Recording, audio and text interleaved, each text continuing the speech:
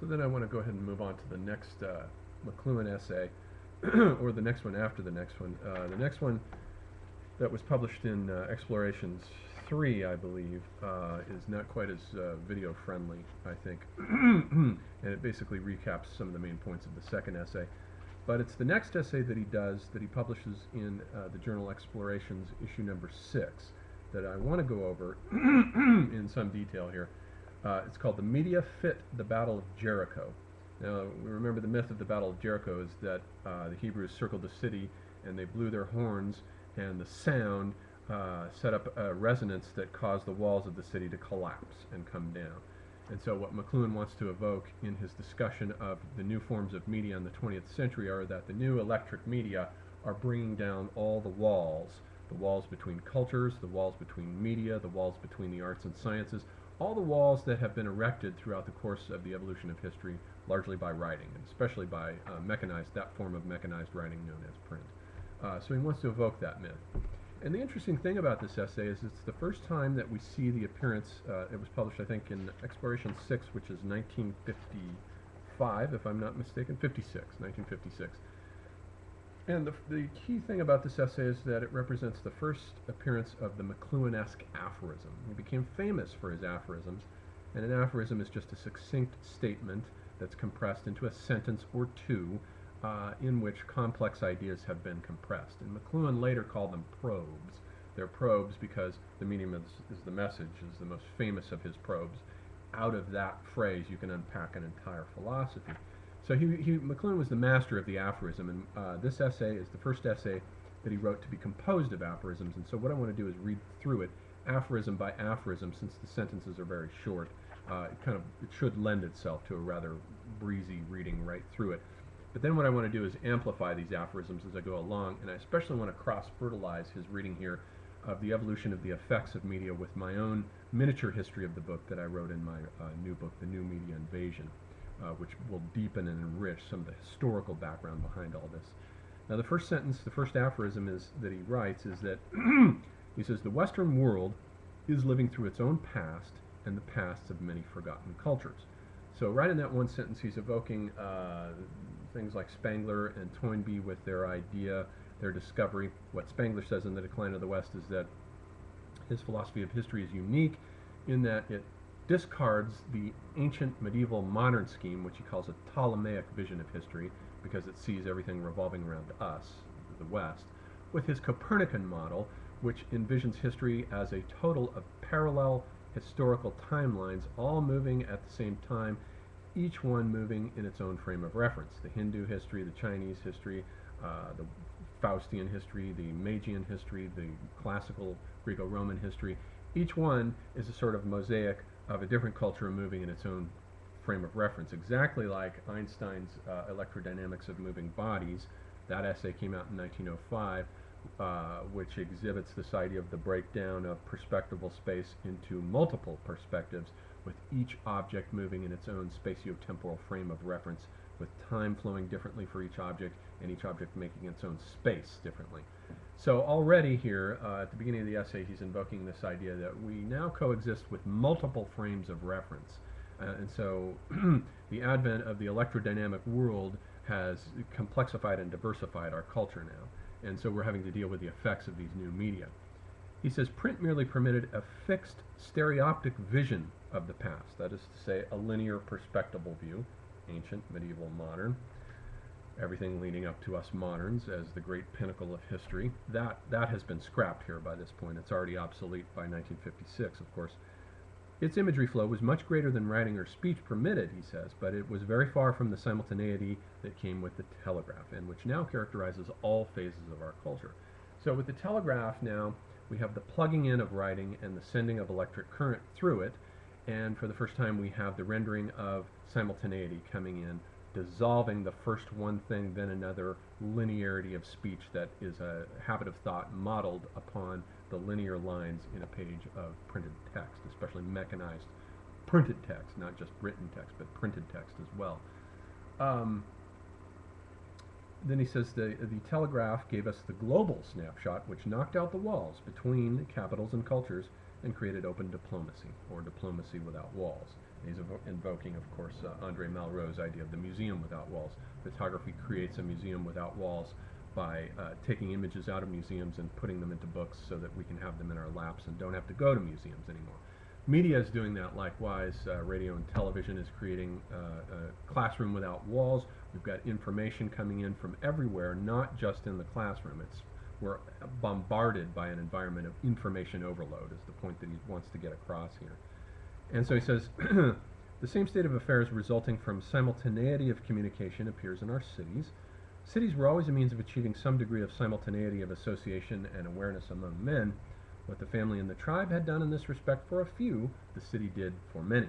Our technology now removes all city walls and pretexts. So we have the idea of the walls coming down of these cities.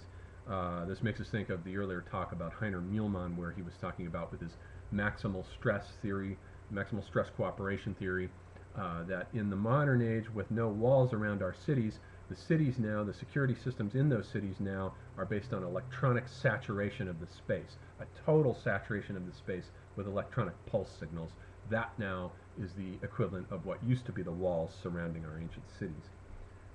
The next aphorism, McLuhan goes on and he says, the oral and acoustic space of tribal cultures had never met a visual reconstruction of the past.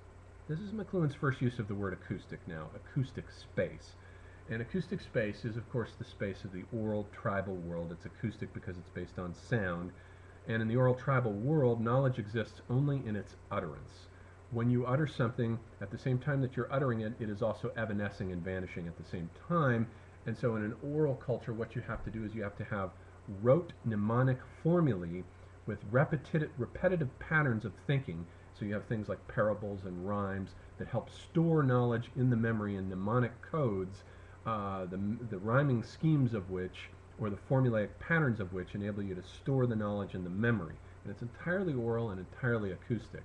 But he's also going to say that acoustic space is reconfigured with electric technology, starting with the telegraph, because it brings in this sense of simultaneity again, everything coming at us from all directions, electronic pulse signals bringing information in from all over the globe in a 360-degree radius to every individual, no matter where he or she is at. It isn't truly a world without walls that started with the telegraph. So he says, with the return to simultaneity, we enter the tribal and acoustic world once more globally. So now it's a global phenomenon, whereas before it was tribal and local. He says, as primeval man pressed on his acoustic walls and moved forward the visual orientation of experience, he discovered sculpture and painting as sculpture. Sculpture is halfway to architecture and writing.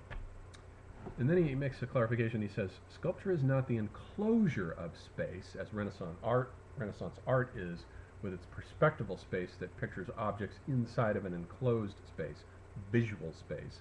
The eye unifies space into a comprehensive whole. But in these earlier oral tribal cultures, space is tactile, and each object makes its own space.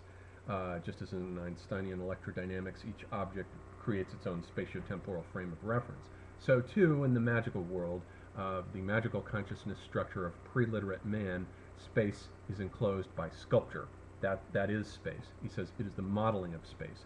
But to a purely acoustic culture, such a means of arresting visually the dynamics of acoustic space must inevitably appear as very astonishing.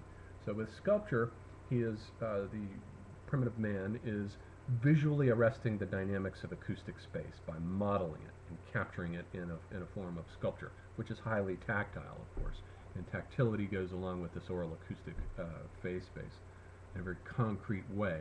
The sense of sight has not yet come in to rupture and disrupt all the other senses. Purely acoustic space, he says in the next aphorism, the space evoked by the spoken word in a pre-literate world is equally magical. The complex harmonic structure of the word can never be a sign or reference before writing. It evokes the thing itself in all its particularity. Only after this acoustic magic has been enclosed in the fixed written form can it become a sign. And so this invites a certain comparison with Jean Gebser's magical consciousness structure that he says was characteristic of the primitive world, the world of tribal man, in which the entire world is a single point-like unity, in which if you know the magic spell, the spell can send out magical ripples all throughout the web of creation, since everything is thought to be intermeshed and interconnected with everything else, like a page out of the Book of Kells, which still The page out of a book of Kells, or an illuminated manuscript, preserves this ancient mesh idea that all of spatio-temporal reality is interconnected. Nothing has yet been differentiated out. Worlds have not been pulled apart, space from time, the soul from the macro soul. All of that has not yet been differentiated in the primitive, the aboriginal tribal consciousness at that point. And he says, to capture the dynamics of the phonetic flux or flash in a fixed visual net, that was the achievement of our alphabet. I want to pause at this point to review the history of the book and to review the advent of the alphabet and to put it into context at the point that it came in. Writing began in the city of Uruk, the ancient Mesopotamian city of Uruk. Writing was invented in that city. Uruk was part of a twin set of cities, Uruk and Ur.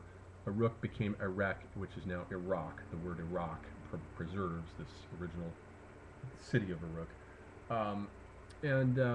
Ur was its twin sister city, and Ur was the city that was sacred to the moon god Nanasin, whereas Uruk was sacred to a solar dynasty. Gilgamesh was one of its kings, and his forefathers were all descendants of the sun god Utu, so it's a solar city with a solar dynasty. And it is said that there is a myth even that Gilgamesh's grandfather Enmerkar invented writing. And the myth goes that Enmerkar was leading a siege against a city named Arata to try to get them to produce metals for Uruk. And he was sending a messenger back and forth over the mountains to deliver these messages to the king of Arata. And the messages kept getting longer and longer and longer and harder for the messenger to remember them, until finally there came a point where he could no longer remember the message. So this is an example of what McLuhan will later call the reversal of the overheated medium. And in this case it reverses into writing, because Enmerkar's solution is to create a clay tablet and write the message down and give it to him. And then so he takes it, the messenger takes this to the king of Arata, who's of course illiterate. He can't read it and doesn't know what to make of it. But the point of the story is that he who has writing is superior to those who don't, and those societies that don't have writing must submit to the yoke of those who do. And that becomes the point of that myth. So writing was invented in Uruk, and it was invented there about 3500 BC for strictly pragmatic bureaucratic purposes. The priests in the temples wanted to keep track of the donations. You have donations coming in, people bringing in sheep and goats and grain from the provinces for sacrifices and offerings. And they wanted to keep track of this, so they invented writing as a system of record keeping. And what they did was they wrote on clay tablets. And Mesopotamia is the only civilization that used clay as a medium for its writing, because on the river valley there it's resource poor. There's very little wood, very little metal, very little of anything, and so they used clay. And the first writing began as these little clay tablets that could be held in the palm of the hand, almost like a primitive iPhone, upon which pictographic images were drawn with a curved reed stylus. So they would draw these little pictographic images in vertical columns, moving from initially from right to left. Then at some point they rotated it, the whole thing, so that the vertical columns became horizontal, and that was so they didn't smudge the images with the palm of the hand as they were writing. And so we got horizontal writing at that point, and they stopped doing the pictographs because the pictographs took too long to draw, and they brought in a wedge-tipped reed that they could just punch the images in with a little Morse code-like dots. And so this cuneiform writing, as it's called, is almost like a Morse code. You write it very rapidly with this complex series of wedges and dots. The wedges gradually become dots over time. And the sacrifice of that is pictographic writing disappears, and you get this very abstract script.